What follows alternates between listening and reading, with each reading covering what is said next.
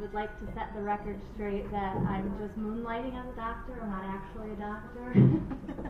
I'm a registered dietitian with a specialty in pediatrics.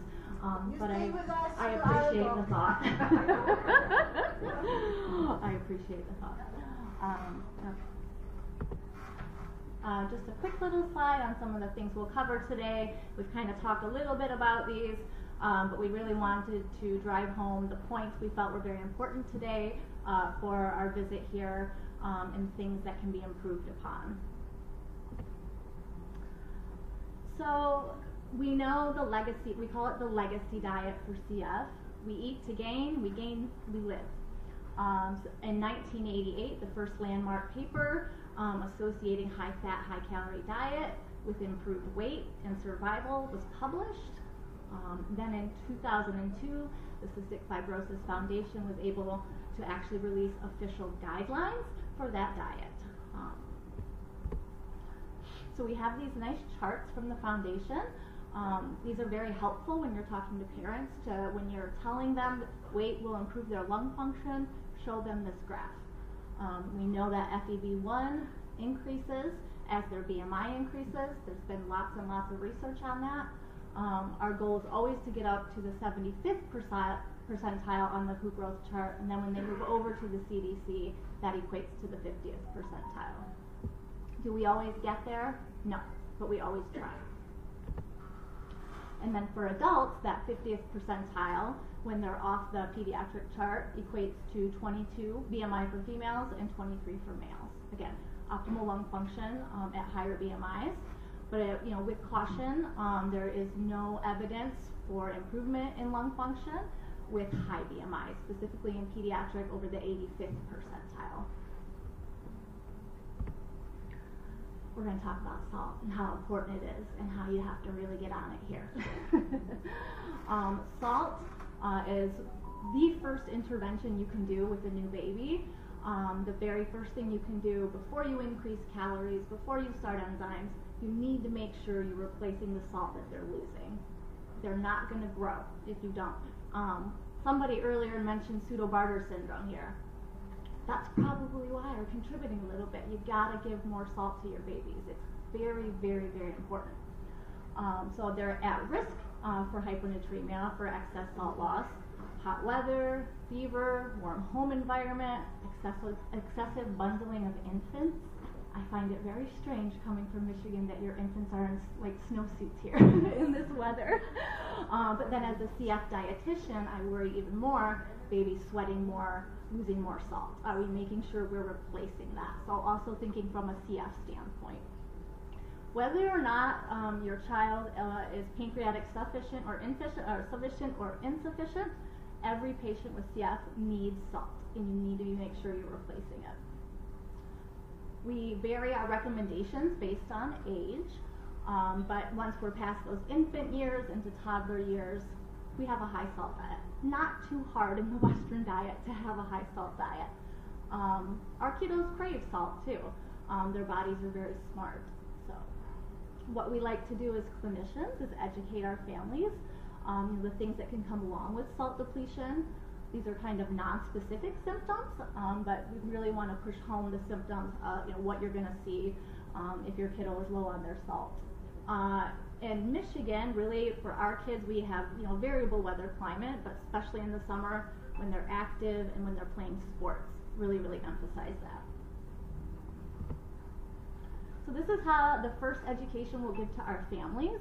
I don't know if you have these packets here. It's very easy for our parents to understand.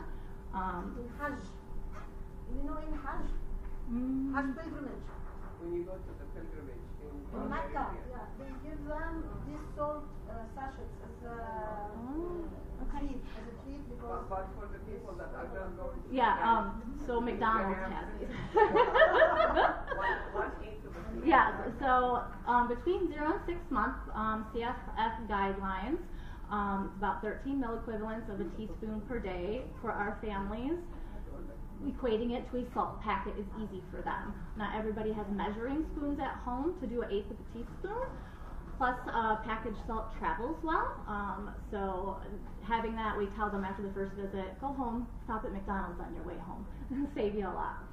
And how do we do that? We're going to mix it in their bottles if they're bottle fed. If they're breastfed, you can sprinkle it in the applesauce. Some kiddos, I haven't found very much success with this, but licking it off a finger or a pacifier. But the most important part is making sure you're spreading it throughout the day. Even in our own NICU, they were giving our babies way too much sodium chloride. They do it as a solution when they're in the NICU, and babies were vomiting. Guys, you gotta spread it out. That's a lot of salt all at once. So that's important to remember too in telling our families. First feed of the day to the last feed of the day. Don't worry about it overnight. You're doing a lot overnight, so just make sure you get it in during the day. And then when we hit 6 months, we go up to a 1/4 teaspoon. We double it. That's 2 packets. And again, mixing in their bottles, their applesauce, whatever way family finds works best for them and the children. You mix the sauce with the milk, the butter? Yeah. Mm-hmm. Yeah, you don't do a lot of it. It's just sprinkles. So during the day, Yeah. so like, you know, little bit of like salt, 1/8 what you do, so just a teaspoon. Yeah. Over the day. Yes. Over the day. If you Otherwise, do if it you all give at salt, once, it will they're not going to accept- vomit. The child will not accept it, the baby will not accept if you give all that Yeah. amount. So you don't want to give it that. Well, they're not going to drink it. They're going to vomit, and then you'll risk electrolyte disturbances that way. So no, yeah, and so that's just education. Spread it throughout the day, just like you would salt your meals throughout the day. And then after they turn 12 months, be liberal, have fun. No longer need to measure it. Some of our families don't feel comfortable with that, and they really like to know how much salt their kid's getting for the day, and they stick with that 1/4 teaspoon, and that's absolutely fine. But obviously, we want to definitely be more, think about it in hotter weather when they're active. You guys are in the desert region. We want to make sure you are in the desert. We want to make sure they're getting the salt that they need. Very, very important. And one thing to note, if you have a child who's growing or who's not growing, you've given them all the calories you can, they're on optimal PERT dosing. There's really, you can't understand why they're not growing well. You can check a urine sodium. Sometimes we will do this, especially in our babies who have had a gut history or a resection. They don't seem to be growing. We'll check a urine sodium. They need more salt. So they need more than the guidelines. Just something to consider if you're still struggling with growth. Next thing we'll talk about is PERT, pancreatic enzyme replacement therapy. We know that most of our individuals with CF are going to be pancreatic insufficient. I won't go through all this because this was just talked about. Fat digestion is most effective and what we're most targeting with PERT therapy. We want to improve the symptoms of malabsorption, promote adequate weight gain and growth, and prevent nutritional deficiencies. We know how this works, but it's a nice little picture. So here's what we have in the U.S. This is a great visual for parents. I always say when we're going to give babies enzymes, these are kind of like Dippin' Dots, if you've ever seen that little ice cream concoction. For our infants, we open the capsules. We put it in an acidic medium. In the U.S., that's applesauce. Here, that's not readily available. So we'll talk about some other options, but these are the 4 different brands. There's not necessarily one that's better than the other. Creon and Zenpep tend to be the ones we start with. Might just depend on what's on formulary in your hospital if they come from admission. Some beads are bigger than the other ones, so babies will do well sometimes with the Zenpep a little bit better because there's less beads. And you can like divide it. When you're giving them a half enzyme, the parent can actually count out the beads versus like Creon or PERT-C that are very, very small. The only difference with any of these enzymes is PERT-C. We're not allowed to use that one to start because it's very expensive. That's because it has sodium bicarbonate in it. The thought is that it'll help those enzymes work best when it gets to the duodenum where the enzymes are supposed to be working. So insurance will require us to trial and fail Creon and Zenpep and sometimes even Pancrease 2 before they'll let us get the PERT-C. But PERT-C is not the end-all be-all. Some patients do not do well on that. So really you just have to find the one that works best for them. So we're going to talk briefly about dosing. I know that someone already mentioned the 10,000 units of lipase of kilogram a day. You are going to beat that every single day when you're feeding infants. Infants feed at least 8 times a day or more if they're breastfeeding or cluster feeding. So what we like to focus on, so that we're not limiting our enzymes, is looking at the weight-based dosing, 1,500 to 2,500 units per kilogram per meal per day. With our infants, we'll start very slow, half an enzyme, half of 1/3,000, and then slowly work our way up. We find in clinical practice, each kid has a different optimal dosing and where their symptoms are managed, but I would say between 1,700 and about 2,100 is where we find our sweet spots with our enzymes. So I know the issue here is the lack of availability of a lot of enzymes to be able to properly dose, so we just have to work with what we have. Where, can we have a bigger meal and use the enzymes there, and then make sure we're just snacking on things that don't need enzymes. You just have to find a way to work with the family and what they've got and maximize how you can with what you have. And that can be challenging. So that might mean more visits in between follow-up, trying to really work with the families. So we always want to talk about proper use of the enzymes. Always, always, always at the beginning of a meal and with anything that's got fat in it. We want to make sure the kids don't swallow or aren't chewing them either. It's going to give them mouth sores and they're not going to work effectively. So make sure we're swallowing the beads whole. I do have one patient that chews her enzyme beads. She loves it. Absolutely loves it. Don't know how it doesn't make her mouth hurt. Been doing it for years. Don't recommend. So we're thinking if applesauce is not available here in Egypt, what can we do? What can we give these enzymes with when we are not taking the capsules whole? And I was looking up just different acidic fruit that's available here, and certainly any of these could be a puree: apricots, guava, berries, prunes, plums, anything anything you can get your hands on. Some are going to be a little bit more acidic than others. The idea of putting it in something acidic is to help it survive the stomach so it can get and work appropriately in the small intestine. You're never going to get 100% absorption with this because we're not taking enzymes the way our body intended, but we really want to try and get the most effectiveness out of them that we can. And it should be like 1 teaspoon or something, not. Oh yes, and it's if you have a baby spoon, it's literally the tip of a baby spoon. It's just enough to coat the beads. It's not a lot. Even though we've been treating and taking care of CF at our center, it still mind boggles the NICU or mind boggles nurses or other doctors that we're giving our baby applesauce. Are you sure? Yes, I'm sure it'll be okay. But they just don't know. And it's important to educate our families. The timing, these enzymes are good for 45 minutes up to an hour after taking them. And we find the best effectiveness before the meal. The only time we would consider maybe midway or at the end is if we have problematic eaters. They're very slow eaters. And so those are the reasons we would do that. But I would say 90-95% of our kids always take them at the start of a meal. And if you're eating again after an hour, you need to give another dose. But we don't try to encourage eating every hour. And we really want to make sure our families know too that we want to keep these enzymes in a cool place. Don't put them on the counter and the windowsill. Don't keep them in the hot car. You don't have a big supply of them and you're limited on what you have. So make sure what you do have you're taking care of so they do work the most effectively. We'll touch briefly on pancreatic sufficiency. Like I said, most individuals are insufficient, but there are few that are sufficient. I put it in bold. They still need extra salt. But I'd like to give you an example that we just recently had. My first pancreatic sufficient patient, you don't get them often. She was not growing, no linear growth. She's about 2 months old. I didn't do anything but give her salt, and she's like in the 90th percentile and everything now. That's because she's pancreatic sufficient, but it just proof that salt is key. It's the first thing you should be worrying about when you get a new infant.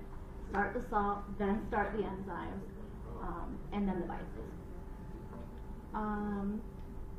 Consider rechecking fecal elastase if you're having clinical symptoms. So with our pancreatic sufficient patients, generally check for the first few years. I think previously we've always been trying to check every year, but really you don't need to unless you have clinical symptoms.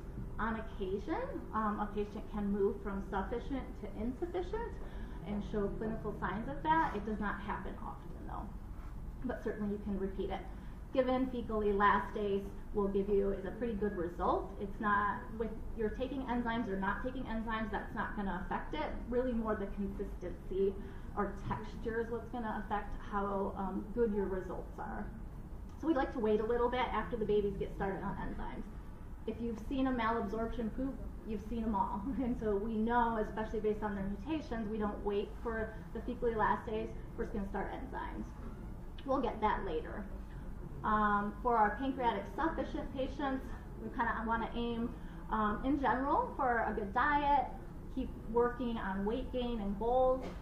They tend to grow better than our, pancreatic insufficient patients, but not always. Sometimes there's other factors in there, like just picky eating that you can't control. So not every pancreatic sufficient patient grows well, but you definitely want to keep your eyes on that. And then keep in mind they don't necessarily need CF vitamins with all those therapeutic dosing of fat solubles.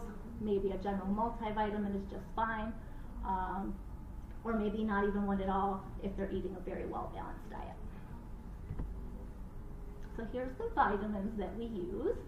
The MVWs are what we brought over, gave to families on Monday. Chris brought another box with him too. It's not that we prefer MVW over DECAs. We brought what we could have, what we got. And there's not one that's better than the other. The dosing is fairly similar. The MVW is more concentrated, so parents like that because it's a smaller dose. But I will say clinically, some of our babies don't tolerate MVW, even when we split it into 0.25 twice a day. And then we'll switch to DECAs, and they seem to do better on that one. So I don't preference either one. If parents are looking for the lower dose, MVW will do it. These fat solubles are very, very therapeutic levels of vitamin A, D, E, and K. Not something you're going to find in any multivitamin. So you have to make sure you educate parents. We always have to educate our pharmacies. Oh, this is just polyvisol, a very general vitamin for infants. It is not. Very, very high dosing. And they also have B vitamins and zinc in there, zinc being a mineral that you can be low in with chronic steatorrhea. So I'm just going to briefly touch on estimating energy needs. They need a lot of calories. And talking with the nutrition team yesterday, you need to go up to 30 calories per ounce a lot in our babies. It is uncommon for an infant under our care to be on anything less than 24 cal. I think most of them are 26, 28, 30 cal formula to get them to grow because their needs are so great. Lots of reasons why they have increased needs, from malabsorption, increased work of breathing, a higher metabolic rate at baseline, lots of other reasons. So the calorie requirements are approximately 1.2 to 2 times the RDA, and protein up to 2 times. And we discussed this yesterday too. Our kids can handle a lot of protein. Any baby, even without CF, can handle large amounts of protein. Unless you're a renal patient, it's not something that's harmful. Clinically, I've worked in other clinics. You need the calories and the protein to grow, and the kidneys can handle it. So in our infants, then, we like to just work with calories per kilo. It's proven time and time again to work appropriately. You can use lots of different predictive equations, but essentially keeping in mind our kiddos with CF who are pancreatic insufficient need more than what a standard infant would. 120 up to 160 calories per kilo. That's absolutely true. I see it in clinic all the time. For reference, an infant full term only needs like 100 calories per kilo in the United States, so they need a lot. So we get very aggressive. Fluid needs usually match calorie needs. So the goal of estimating in CF, I don't kind of waste my time coming up with estimations. I know what they're at. I know I need to increase it. And in my practice, that's how we do it. So how are we going to promote weight gain? Well, we're going to increase calories. We don't like to hold off. We don't like to wait. We absolutely know they're going to need more calories, but we do it systematically. They start on 20 cal breast milk. We fortify it 2 cals at a time, see how they do, adjust their enzymes, see how they do. So it's not just we go up, we're looking at the clinical picture and how much we need to go up to. We know that they need a high calorie, high fat diet, 35 to 40% of calories, and so that's why fat, especially for children, is easy to get in because it's most calorie dense and it's not going to increase the volume that they have to eat. So we use calorie boosters, oil, butter, extra cheese, sour cream, you name it, anything that's got calories is the name of the game. We also use oral supplements. I know you guys do too. These are just the most common ones. Pediasure, Ensure, Nutrish is a newer shake, but these mostly are always needed, especially with our babies who are on 30 cal infant formula. The toddler formula starts at 30 cal, so it's a nice switch over. They're basically at a toddler level, and they need this to supplement the food that they eat, even though they're on a high calorie diet, again, because their needs are so great. So thinking about how to promote weight gain, I always try to keep it simple with my families. We have the great pleasure of having their supplements covered by insurance, if they have the right type of insurance. And not everybody has that available to them. Pediasure is expensive. So you can make high calorie shakes at home and it doesn't have to be complicated. Start with a milk base, could be cow's milk, could be plant milk, whatever you choose, and then add yogurt or ice cream. And then you kind of go from there. Pick a fruit, add more fat or protein, use crushed peanuts or avocado, and then flavor it up.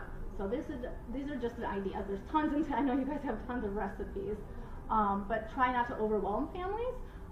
But these are simple ways to get extra calories in, again, without asking them to do a lot more volume. Kids have small bellies, so asking them to do a whole shake 3 times a day, not necessarily going to happen. So when we've been here this week, we were asking, are you using appetite stimulants? So no, and not a lot. What we really, Dr. Nasser and I talked about, we really need to get more aggressive with appetite stimulants. They work. They have very minimal side effects. And if it doesn't work, you can stop it. But the name of the game is we need to get these kids to eat more. There's lots of reasons why kids don't eat. A lot of them related to GI manifestations. Dr. Nasser wrote a great paper on this some years ago. We looked at the different medications that were available. Periactin has been a great tool in our clinic, and actually even across all of our multi-specialty clinics at Michigan Medicine. CF Clinic's not the only one that uses it. It works great. It's easy to do. The only real side effect we see is maybe being sleepy at night, but not every kid sees that. And then we adjust the dose as needed. It has this really nice background effect to improve their appetite, again, without us asking these kids to do more volume. So start using Periactin as soon as you can. Other ways to help increase appetite and increase weight gain, obviously we're going to treat exacerbations. Dr. Nasser touched on the reflux medications. Certainly they can help enzymes work most effectively, but it should not be the first thing that we do. It creates a more alkaline environment, so it can be helpful. It can also help with oral intake if we have symptomatic or even silent reflux, but we really want to consider long-term, short-term, do they need to have this as another medication, or can we pull it off after a little while? So yeah, it's another tool in the toolbox. And then really considering enteral nutrition support, I don't think that that's really available here or that's a well-accepted thing to do, but we do not hesitate to use it because these children need so many extra calories. Even if they're eating 3,000 calories a day, that's not enough for them to grow. And so we use enteral nutrition support as a tool to take the pressure off to get to their goals, and it's not permanent. A lot of families get very scared. There's a lot of stigmas about enteral nutrition and G-tubes.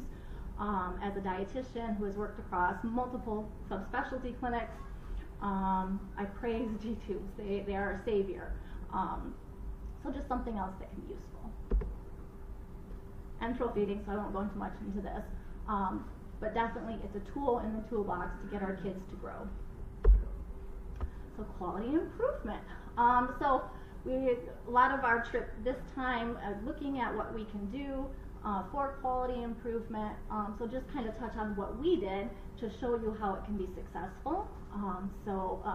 before my time in this department, there was a study. They went through and looked at BMIs and came up with a risk stratification, and I'll show you on the next slide what that is. But essentially what they found when they targeted BMI less than the 24th percentile with things like periodic nutrition assessments, making sure the social worker, the psychologist sees them, doing the interventions, appetite stimulants, high-calorie diet, enteral nutrition support, getting feedback from the family advisory board. What we saw when we put all this together and put it in action is that BMI percentiles increased from a median of 11.8 to 22. Almost a 50% improvement just by putting in this BMI algorithm. There was no statistically significant changes in lung function, but could be several factors because of the size of the study and how long it was. So this is what we hope to work with the nutrition department. This is what we have used to kind of identify where we need to focus our efforts at. You know, BMI at the 50th percentile, keep doing what you're doing, high calorie diet, whatever you're doing to support that, keep it up. But then when you see them, if they're below that, 25, to 49%, we're gonna, okay, we already have the high calorie diet, let's add on oral supplements, let's see if we can just get more calories in. Okay, that's not working, we're still going down, what else can we add on that? So, depending on where they're at, what interventions can be appropriate. And I know you don't necessarily have all the ancillary support that we do, but tailoring it to your clinic and your multidisciplinary team. And we've already made improvements from last year. Can we make them even better? And then just to say what we've done with Turkey, that again, these QI projects work. I didn't work in Turkey, but my cohort did. They now have 2 full-time registered dietitians there. They know how to assess and diagnose malnutrition. They're using the algorithm, the high-calorie diet, the appetite stimulants, supplements, optimizing enzyme dosing. They're doing all the things that we did, and they saw improved FEV1 and improved weight and BMI. So they are taking the ball and running with it, I should say. They're doing very, very well. So we are hopeful that you guys can do the same. Let's wrap it all up then. Thinking about nutrition, we know it's so important. Children who are undernourished and malnourished are at higher risk for contracting infectious diseases. So this means in CF, they have a harder time fighting off lung infections. And so we really want them to maintain and gain and reduce their chances for exacerbations and improve their quality of life. The first 2 years of life, we know, has improved outcomes. If we can have really good growth the first 2 years, that will kind of set the stage moving forward. This is why we are so aggressive, especially when they're under 1, considering their brain development as well. I have no hesitation to move a baby from 20, 22, 24, up to 30 if I need to get them to grow appropriately. And they do well and they thrive, and they do really good. And just remembering that it's critical at diagnosis to emphasize why we push weight gain. We're going to push past their genetic potential, because families will be like, well, I'm small, dad's small, that's great. But for CF, we need to push beyond that potential for their lung function, for their overall outcomes, and just keep reminding them of that. They're not, nor should they grow like you. They have CF. They need to grow a little bit different than you if we're going to have better outcomes.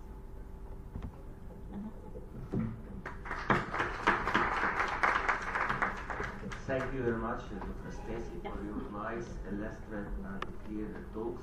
As a dietitian, make it easy digestible to our mind at the end of the day. And we come now to close the session. Before closure, I have to thank all the elegant speakers, and I have to thank my dear sister, Dr. Iman, for this nice gathering. And I have to thank Dr. Samia and her team. Dr. Samia, remember us by all the immigrant Egyptians. They are our immigrant birds. They are trying to implement their experience in Egypt. And we find, and now we are have this value today. Before we started our training in the يعني ماشي برزنتيشن عليكم fibrosis, they wrote like that Arabs are immune against cystic fibrosis. We are now gathering for cystic fibrosis in Egypt, and I think with this work and this every